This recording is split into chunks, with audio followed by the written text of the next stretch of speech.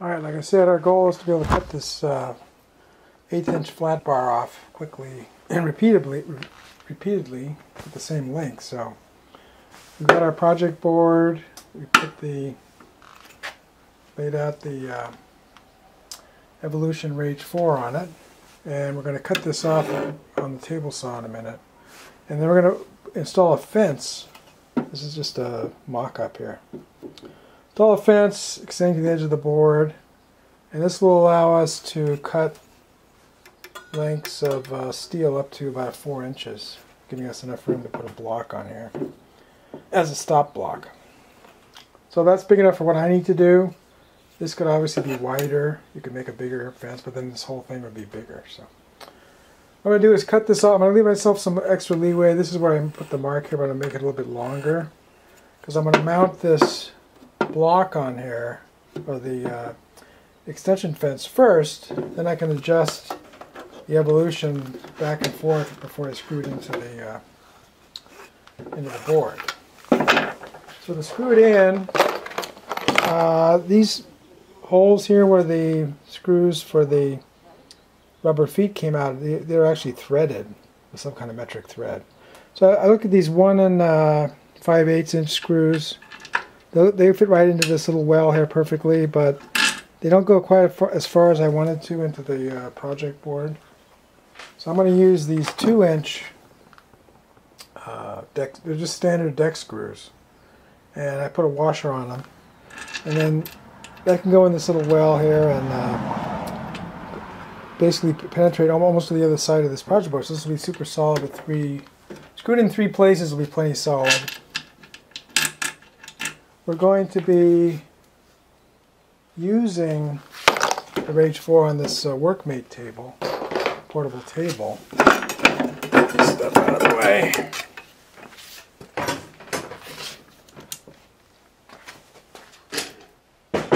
What I've done for my other tools is I mount a board on here and then tighten it up with the little stops here on the Workmate, and then I usually put a bolt with a wing nut on it. So this project board is actually going to mount this way, and I'll drill a hole here so I can attach it a little more securely to the board, to the Workmate. But then it'll also be held in by friction if we push from both sides from these stops on the Workmate. So see that in a little bit. So we'll go ahead and cut this project board on the table saw, and then we'll go on from there. Alright, to cut the panel board, we're going to use, or to cut the project board, we're going to use this panel cutter I built. So this is just a piece of 1/2" plywood. That's 1/2", yeah. Maybe 3/8. Then I got this oak wood that I ripped to exactly 3/4 of an inch, which fits into my slot on my table saw. I mounted this cross piece. I made sure this was super square, and I got these clamps to clamp down the work so that it's a little more secure. So let me remove the fence. Leave this in place. I like to leave it in place. We'll put on our safety glasses, hearing protection, and then we'll go ahead and cut this panel.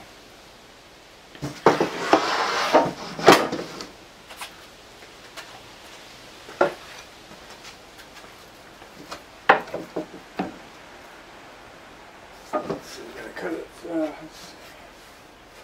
We'll cut it this way. This the kerf on the saw is 1/8 of an inch or so. Plus, I remember I said we were going to get this a little bit longer. This is the part this is the part over here that the Rage 4 is going to sit on. So we're going to make this a little bit, maybe an inch longer, just to give us some leeway. And then we'll clamp it into the. Yeah. I'm going to get this table saw set up, and then I'll go ahead and cut it. So other thing is I've got my shop vac hooked up. So I'll plug the table saw and the shop vac in, turn those on, and go ahead and cut this. Oh, and I've also got this roller set up to catch the material so it doesn't fall on the floor afterwards, hopefully. We'll see how all that works.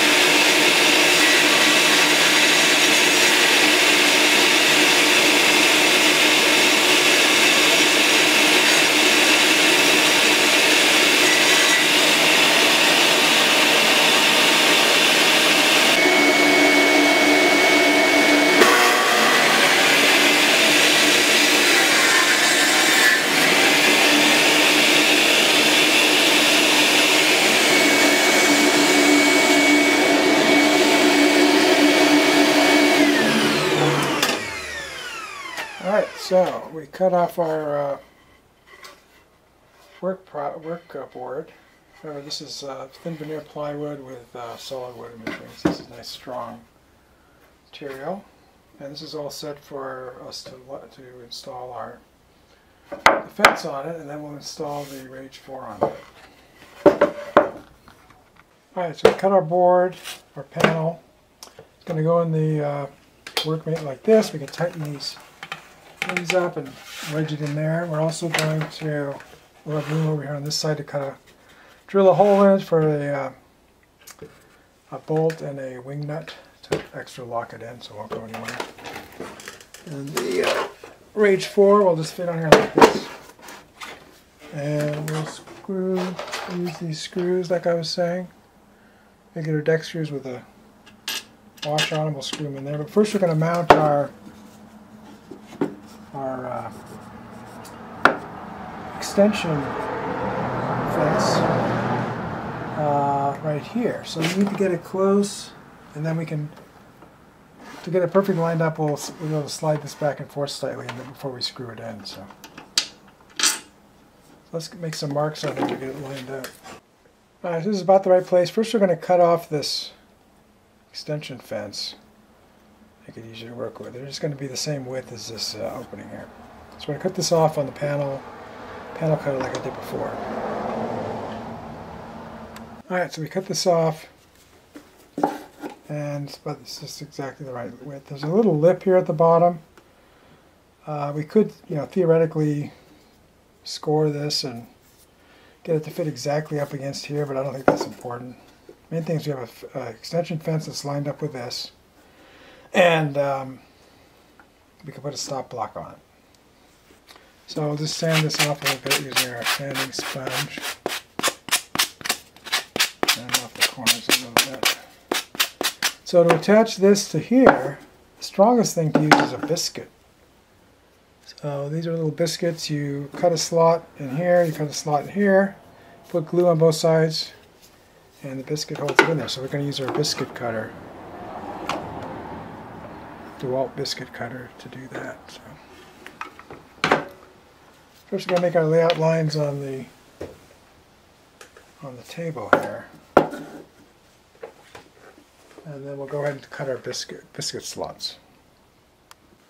Alright, so to get the fence lined up perfectly, and we have a little bit of slop to move this back and forth on our project board, but we'll put it basically in the middle to start with, and then we'll use this machine square here, make sure it's super straight. So I want this to line up perpendicular to the saw blade. So now we're going to put some lines on here. Now, this is a little bit too long. I'm going to chop this off a little bit using the panel cutter. Then we'll put our biscuit right in the middle of this, and we're good to go. Right here and here, and the biscuit will fit right in there. Alright, so to find the proper place for our biscuits, we need to get the center of this, so we'll just measure this. I'll do it in millimeters, it's easier. So it's 7 centimeters across, so 3.5. This is where we want to put our biscuit here. This should be the same. Yeah, it's a little bit bigger. That's about the same, yeah. So here's our center of our... Now the way the biscuits work, you can have some slop. You can move slide back and forth, so it doesn't have to be perfect. And then we'll make our marks here, so we can locate that when we do our biscuit. We need a mark this way, so we can see that.